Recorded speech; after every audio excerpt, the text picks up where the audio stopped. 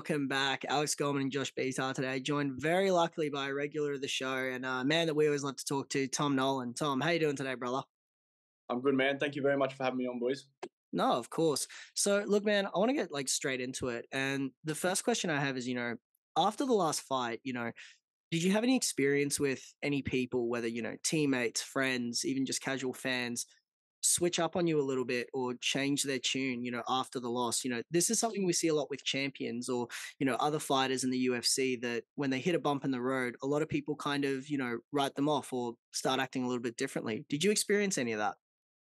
So some of the casual fan base, obviously, I wouldn't say switched up because they might not have seen me. Well, they probably haven't seen me fight before. Mm. But in terms of my circle, I've got a pretty small circle, so everyone around me is, supportive all the way through and through. So it wasn't too bad, to be honest, man. I don't read comments, so yeah, it's all right. Yeah. Tommy, obviously it's a big thing making your debut, and I guess you're a guy that I think always looks very calm. In the octagon, you always have, in all your time in Eternal, and even making that walk against Mighty, you still look calm.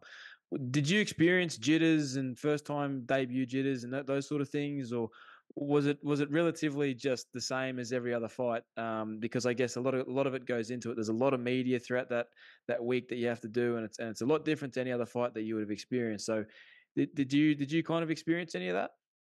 No, I wouldn't say I had any jitters. To be honest, I think that's probably what played a part in what went wrong. I think I was too comfortable. You know what I mean? I was so excited, so red hot, roaring to go. I was just, I couldn't be happier to be there. But I think I need to bring back that element a little bit more. Remind myself that hey, like these guys are all dangerous now in the the UFC. That's all the best in so yeah, I think having those jitters will be a good thing.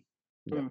Speaking on that comfortability, Tom, I'm wondering, has there been any sort of relief or almost a release of pressure now that, that first loss has happened? Because, fighters such as Sean Brady and so many others have spoken that in a way, sort of having that first loss allows them to be freer in the cage, allows them to focus more on, utilizing their skill set, as opposed to, maybe thinking in the back of their head, I need to remain undefeated. Have you experienced any of that?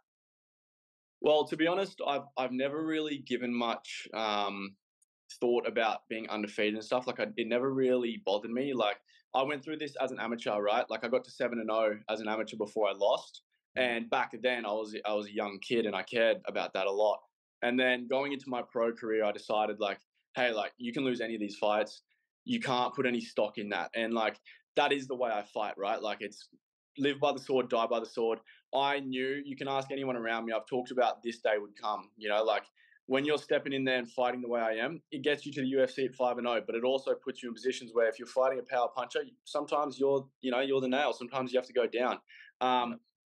It's taught me some good lessons, like maybe being more patient. Like I just said before, I was so excited. I felt so comfortable. I felt too comfortable. I was like, oh man, I'm exactly where I'm meant to be. And to be honest, looking over at Motor in the cage, I could tell he was very, very nervous at the time, and that gave me too much confidence. Like I was so excited by that moment.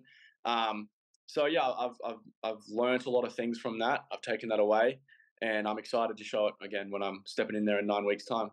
What's up, guys? It's Josh here from the stands. And look, I know you're in the middle of a good little interview that we're currently doing, but I want to take a second of your time just to give a quick little shout out to today's sponsor, TrainAid. Obviously, they're big supporters of us, like we are of them. And today they're sponsoring this video.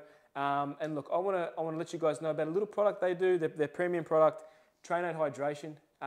It's the best hydration formula on the market, guys. I'm not gonna lie to you.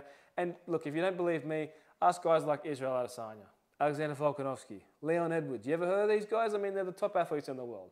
And they're all taking TrainAid Hydration. It really is the #1 formula in the world for hydration. And in the summer months here in Australia, I mean, it's something that I think everyone should be taking. And TrainAid have been very nice to give us a discount code, a very healthy discount code as well. I mean, it's a nice little discount code. If you use the code FTS15 at the checkout, they will give you 15% off. We'll leave a link to their website in this description of this video. And yeah, check them out, guys. Please support them because they are supporting us. Cheers. Absolutely, man. And I guess sort of I just want to touch on that as well, is the learning experience of it, I think is a big factor. And I think we'll definitely see a different version of you next time around. I do think that is a big thing with guys and losses. I think sometimes they're the most important things possible. I think, take a guy for Benoit Saint Denis on the weekend, comes in there red roaring first round, looks the guns, second round looks the guns, gets knocked out. But I think he's a young guy too. He will learn so much from that as well, as I think you will from that first loss. What would be some main key points that you sort of took away from that fight and thought, okay, I've learned this is the main things that I've learned from this fight? Well, with that fight, right, like obviously, like I said it from the start, if Motor touches me, I'm going to know about it, right? Like he hits hard. Um, I felt like I had the momentum. Like I know it was only a short fight, but like I landed a really good teep to the body, and I heard him let out a lot of air, and I was like, all right, I've got you. I figured him out. I was cutting that leg on the inside. I was touching the jab, and I probably should have fainted when I did go, but I was a little bit hesitating, and I was like, oh, I'm going to go, and then obviously I got caught. Yep. Yeah, going into the next one, I'm going to have a lot more patience for sure. I'm still going to have that killer style. Like, that's what got me here. That's what's going to get me to where I'm going. I know my potential. I know I'm definitely going to be a world champion in this sport. I don't care what anyone says. You can have your opinion, but I know where I'm going. And I know that that's what's got me to where I am. So now I've just got to remind myself, like, I believe with my attributes, with my length and my creativity, my striking some of the best you'll come across. So I don't really need to put myself in the fire as often as I have been.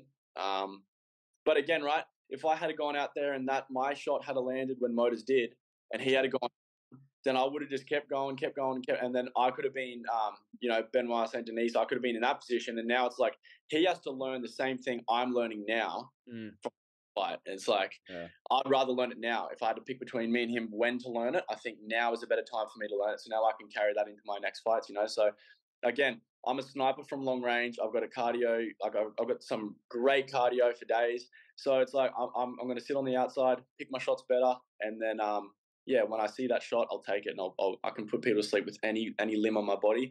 So now it's about trusting that and not just forcing it. For sure.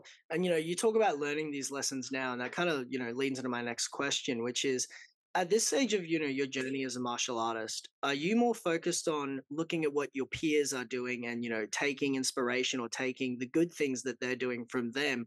Or are you really focusing on developing your own style, your own techniques, your own way of doing things, as it were, in the cage? Yeah, so I try to take a little bit from everyone, right? Like, I feel like it's almost impossible to just come up with your own style. You have to be influenced from something, right?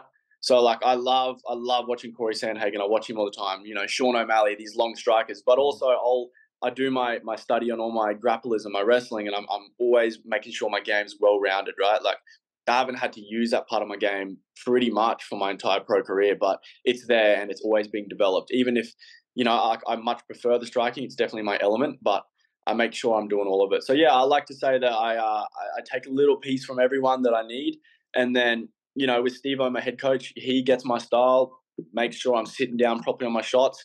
Like before going to him, I always had this style, but I didn't have this power and this confidence. And now it's like I've got to just pick those shots better. So we're working on that. You'll see in the next one for sure. Absolutely. Well, it's a good transition. Let's talk about it. Victor Martinez, May 18th, man. I guess when I spoke to Elliot a few days after your fight, he was saying how you were trying to get a fight on the way back on the plane. You were that keen for a fight. So obviously a quick enough turnaround, which is good for you, I guess. You mentioned to me the other day that this fight will be time for redemption, and I guess it's a big thing that you get to show so quickly as well, because people will quickly forget. You go out there and you put away Victor Martinez in quick fashion. No one's going to remember the fight in January, and it's going to be a long distant memory. How does this fight play out with Victor on May 18th? Yeah, so I think Victor's pretty similar to my last opponent in terms of he's got a lot of power in his hands. He's a little bit more of a plotty style, very similar to the last guy. Black belt in jiu-jitsu. He's got a lot of skills. Similar situation to me in terms of the UFC. He had a contenders win and then lost his debut in the UFC. So it's a good matchmaking in that sense. Yep. To be honest, I'm not putting a lot of stock in my prediction for this one because for the last one, I think I studied my opponent so much. I studied him too much, where I was, if Moda does this, I've got an answer here. If I've got an answer here, and it's like, hey, I've never really done that before, and I've just got to for myself. So all I can say is the best version of me is going to show up. I'm going to go out there. I'm going to be long. I'm going to be dangerous. I'm going to be there looking to hurt. Bad intentions. Whether it's the first round, second round, or third round, it doesn't really matter to me. All that's off my shoulders now. I'm not looking for the first round finish, and I'm happy to make it drag out to the third. I'm happy. I don't care if it goes a distance. All I want to do is just show the world what I can do. So I think, yeah, it's one of the 3 rounds. He's gonna fall for sure. Yeah. Tom, last couple of questions from us. We really appreciate your time. Last one from me, anyways. Looking at Team Compton, obviously, anyone who's anyone that's a fan of Australian MMA, we know your main names from that. Yourself, Don Marfan. But I'm wondering, can you speak to any new fighters that have, been coming up in the last year or so from Team Compton that you think can really make an impact in this sport? Man, Blair Bretag, he's fighting this weekend on Eternal. Bro, watch him. He is elite, right? Like he's definitely going to make some waves. And another guy actually making his pro debut, so he'll be less familiar. But Ethan Mitchell. Yep, I've seen him. But yeah, Ethan Mitchell, man, he again just elite. These 2 dudes are going to put on a show. They're really high level. Awesome.